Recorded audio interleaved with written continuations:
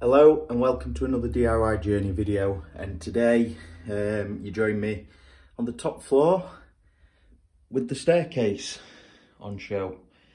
Now the reason we're up here, I think it gives you the best representation of what we're working with, and this video, as you'll have seen from the title, is all about the staircase.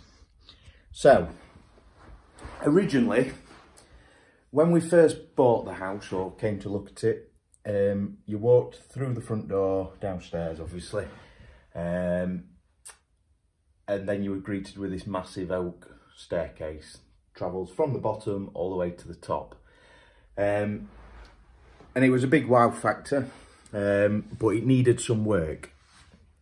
I'm no joiner, no woodworker, so I don't know what the rights and wrongs are really of stairs, nor is renovating the stairs, as in replacing parts, an option from a budgetary point of view. So we ummed and ahed, and then we looked back at pictures of his old house, and we thought to ourselves, well, we really like the satin paint, as you've seen on the woodwork downstairs in the kitchen, but with an oak handrail. So maybe we just replace the handrail or rub it down and see what it turns out like. So we were planning on painting it satin white, leaving the oak handrail, until we were having a play the other day, and I'll show you downstairs in a second, and we'll just rub down the handle lightly, and it come back to a lovely natural oak colour. My view on this at the moment is, reminds me of a church. Not that that's a bad thing, but I don't want my house to look like a church, and we need to do something. We are going to carpet it. I'm just trying to hunt out the same carpet as this so we can match it. But yeah, we need to do something.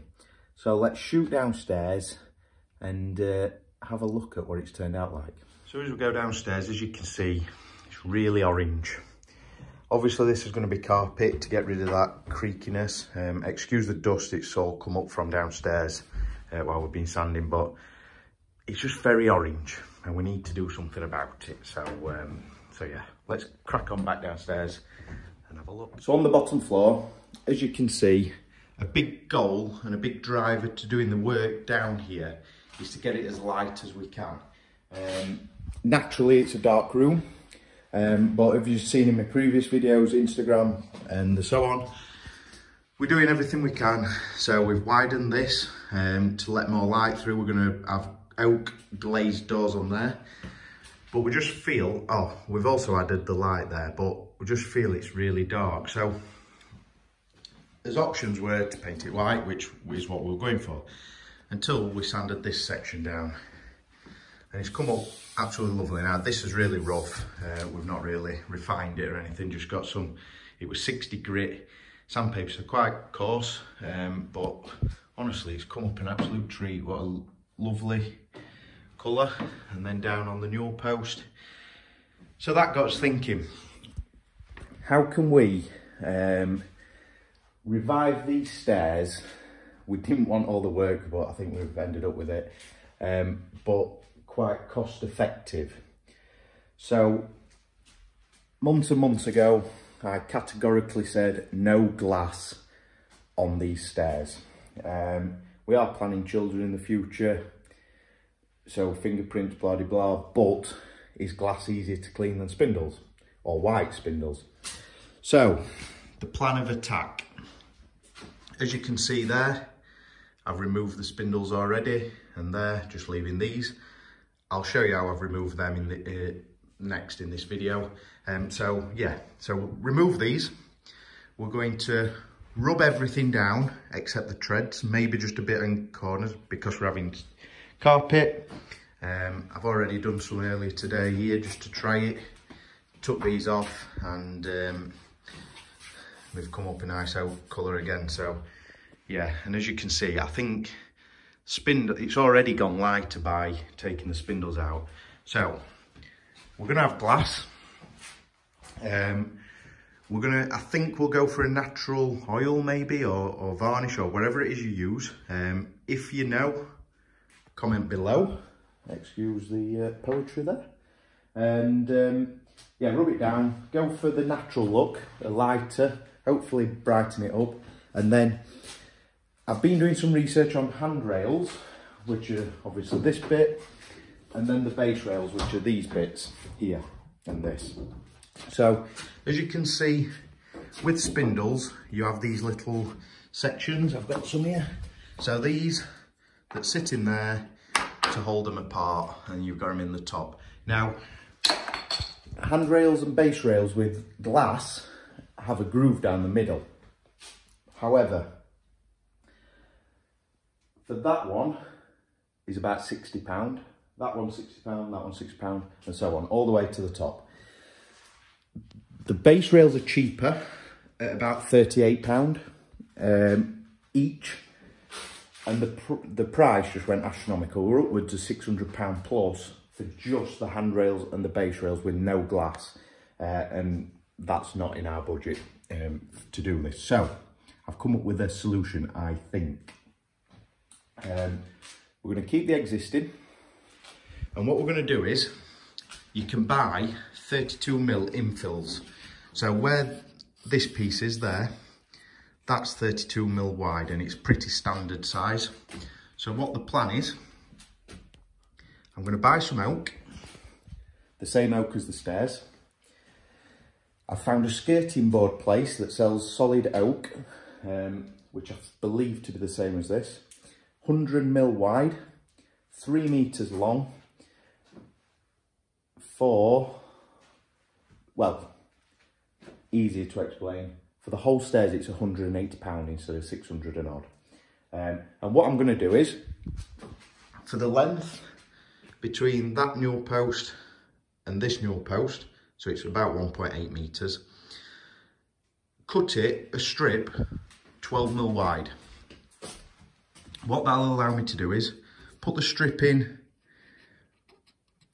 better to explain here, put the strip sort of like that, leaving an 8mm gap in the middle, and then I can put another 12mm strip on this side, and that will hold the glass in place. Now, you're asking how many panels of glass.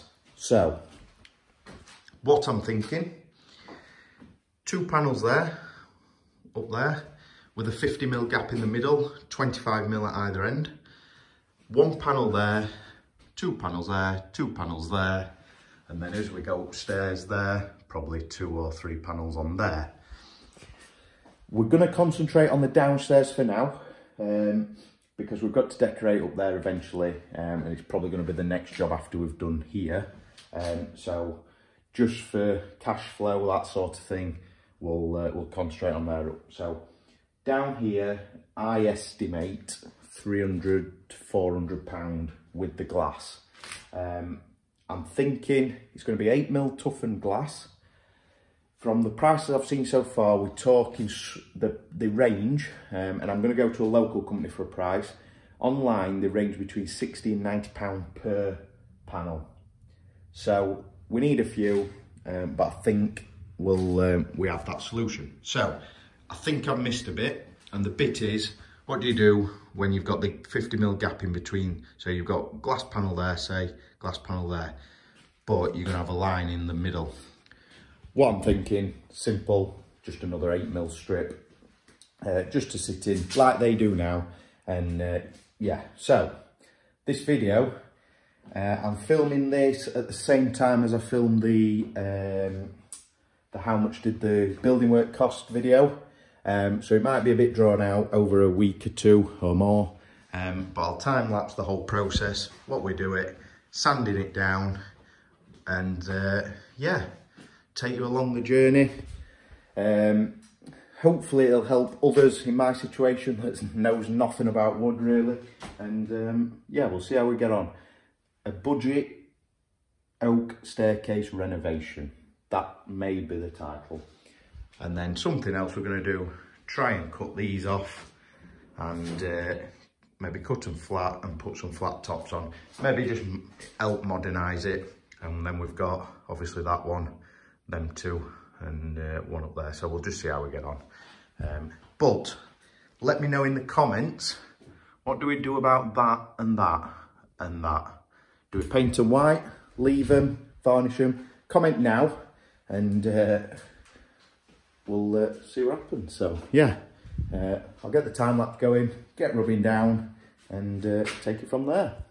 So first job, get rid of these. Now I've already done those just as a practice before showing you on here, because I wanted to figure it out for myself.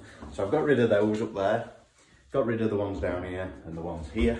So these ones will come out. Now, as you can see, these are fairly loose. There is one, like that one, as you can see, spin it round, is very loose. So this has just come out. Now, these normally have been pinned in, as you can see there. So they're just the spacers that sit in there. And what I've been having to do is take the bottom one out, and then if you can take the top and sort of bend it, it's been releasing that one as well. But obviously in this case, I can easily access them to get them removed. So first job's that. Then what's happened is it's revealed screws to actually remove the base rail and we can get to the handrail, as you can see here, there. So we can get them removed, make it easier for sanding. I'm going to leave the newel posts in place if I can, sand them down. Again, as you can see, that's been sanded and that one hasn't. So yeah, time to get cracking. Let's get it done. This is going to be part one. Bit of a longer drawn out process, but I'll get the spindles removed, and then we'll look to get part two going, sanding it, what I'm doing, what I'm using, and so on. So we'll probably leave this video here. Thanks for watching, and I'll get these removed.